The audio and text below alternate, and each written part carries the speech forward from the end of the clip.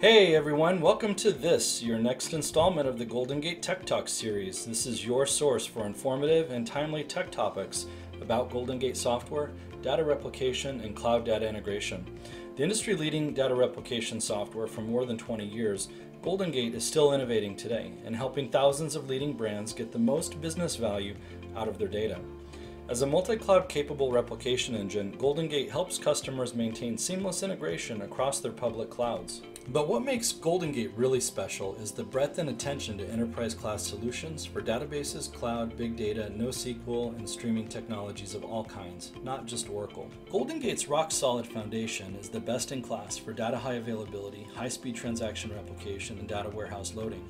But modern data challenges require the most innovative solutions, and Golden Gate delivers on world-class data lake ingestion, stream data processing for real-time ETL, and advanced stream analytics that include geofencing, time series processing, and machine learning integrations. As a platform for modern data integration, Golden Gate just can't be beat. Well, that's about it for the intro. Let's get on with today's tech topic. Hi everyone. This video will explain how to set up and use the sample applications that come with Oracle Stream Analytics on OCI Marketplace. Previously, in the video preceding this, Thomas Vengel showed us a step-by-step example of how to select and provision the Stream Analytics Marketplace image in less than 5 minutes. Now, let's pick up where he left off. Notice the public IP address in this screen. We'll use that to navigate over to the main Oracle Stream Analytics application screens to get started. Okay, let's hand it back to Thomas. I have my password from the readme.txt, so I'll just copy that and use the username as OSA admin and give this password and click sign in.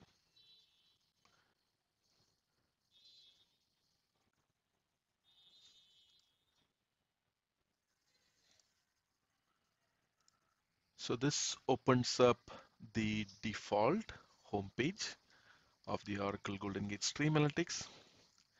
And this homepage shows some sample demos that are available for you to understand, or if you need to demo it, how an end-to-end solution can be built using Oracle Stream Analytics. So there are 6 different industry solutions that we have here for demo. First one is an IoT device, basically IoT device monitoring and usage. So this is about some vending machines management. The second one is risk and fraud management from the financial industry. The third one is how you can track assets in the fleet and how you can improve your supply chain efficiency in logistics business. Fourth one is a customer experience and consumer analytics. Here you can monitor your customer sentiment and improve the loyalty and make some better offers to attract customers in real time.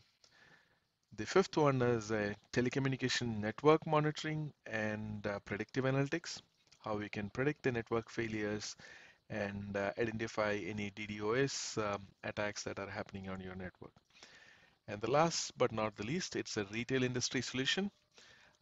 This is a unique solution where we have implemented a machine learning algorithm so that you can identify and offer the best offers to the right customers in the right time.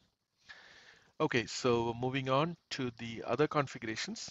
So here you can click on to the icon here, OSA admin. So first you can click the system settings and see how it is configured. So the Kafka and Zookeeper connection is configured on this localhost 2181 port, and it is configured as a Spark standalone runtime. You can configure it as a YARN configuration also, or you could configure with a specific Spark REST URL. Storage is available as WebHDFS or standard HDFS or NFS. And here we have configured as NFS, and we have specified the file path as U01 app OSA deployment pipelines, and the Spark standalone master console port is 443. And Spark master username is Spark admin. So if you remember I've shown you in the console. You can see the password for this account in this console. The other configurations are, your pipeline, what should be a batch duration, how many executors you should provide for your Spark executor, how many cores you should execute executor memory, and all the other infrastructure settings. If you need to access through a HTTP proxy, you can configure that as well. Kafka configuration, default, how many partitions per topic, and what is the replication factor per topic. And if you're using Golden Gate integration, you can say that, okay, when you should start your work, should you start from begin, or the begin should start from now, or it should be in a position from the log. And you can also use or add users in this particular user management console. So I can create a user called as Thomas, and then create a user and save it. Additionally, you can also have additional preferences, like what are the language settings, notifications you'd like to get it, how do you want the catalog configuration, should it be default recent, or it should be based on the name, and how many would you like to have. I would change from 10 to 25, and how should the pipeline look like, and the live output, how big should it be, timestamp, format, and as well as maps. So we support multiple maps. The default easy location. You can configure Google Maps if you have a Google account, or else it'll show up as free version. I'll select OpenStreetMap tiles layer and click Save. Now I'll click on the catalog. So in this catalog, it's an empty catalog. There is nothing created here. And if I click on the patterns, it'll show the various different patterns that are available in the Oracle Stream Analytics. A lot of these patterns are built it over a period of time with our learnings and expertise in building, specific streams.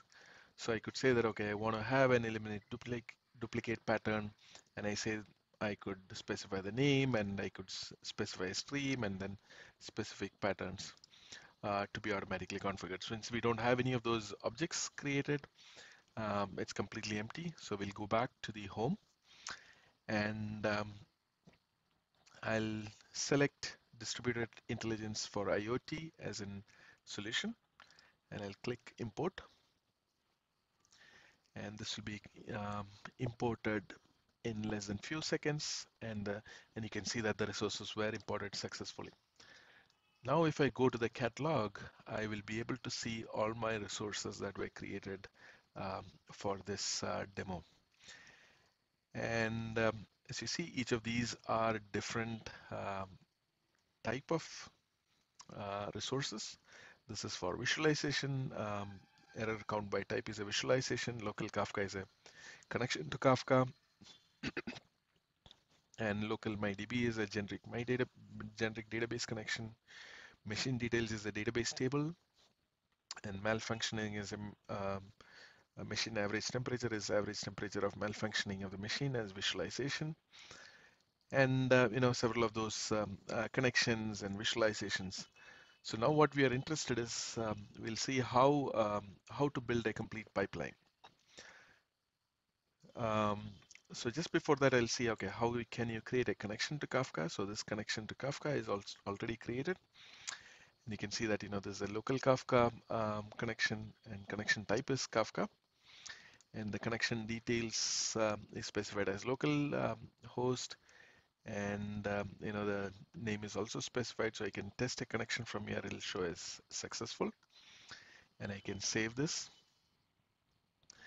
And now I'll open up my pipeline. So the pipeline management is, vending machine management is a complete pipeline.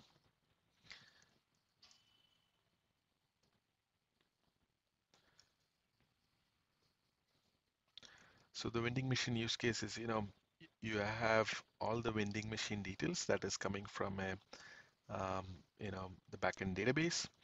And my real-time vending machine stream is sending me the data from each of those machines. Machine ID, what is the error code, error description, data value, temperature level, inventory level, and light status is whether on or off. And the machine details is a static data that I get from my static data. So what I'm going to do here is I'm going to blend these two data or merge these two data from vending machine stream as well as machine details. So you can see what is shown here in the green is from vending machine stream, and what is shown in orange is from machine details. And we can also have user-defined configurations. So that will be shown in white. Say, for example, here replenish is a user-defined um, column. And the real-time streaming data is now flowing into this application, and you can see that um, you know the data is continuously flowing in. And now that I have data from the vending machine and also the master data that is coming from the machine details, I have two use cases that is in this pipeline. The first one is I want to see whether there are any issues in the vending machines, any errors in the vending machines. Vending machines errors could be it is not cooling well, or it has got some other error statistics, right? So I would like to look for the error specifically, and I have a filter here saying that, okay, I have get vending machine details with a filter of error code not equal to 0. That means that it's got some error. And I am going to filter that. So I filtered that and then send it to the two different pipelines. The first one is not cooling. So this error code is greater than 40. So it'll send a notification to the maintenance team as an alert with all the details, or it would also it would also calculate the average temperature of this machine, right? It's not cooling. So that would be the other pipeline.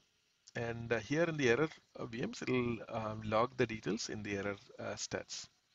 So that's one pipeline. The other pipeline is, if the 80% of maximum inventory is not there, you need to send out an automatic alert to the replenishment team. So what it does is, it looks for filter or specific condition, and getting the vending machine details and send replenish rules, saying that, okay, if the inventory level is lower than or equal to 80% of the maximum inventory, then set replenish to yes and send it to the replenish node. So in this stage, you can see that you'll get only data that is with inventory level low, and it'll be sent to replenish alert team with all the details, and it'll also store all the replenish status as the latest status. So this is a complete pipeline. What I need to do now is I need to publish this pipeline. So I click on the publish, and now we'll ask for my runtime settings. So I'll say increase my executor count to 2, and cores per executor is 4, and I publish it. Now let's go back to the catalog. So you can see that the pipeline is published, and we'll go back to the catalog, and now you'll see a different icon altogether saying that the vending machine is running. So what do I need to do next? Now I have a dashboard so that I can look at the dashboard in real time. So I click on my dashboard. It'll take a couple of seconds to load.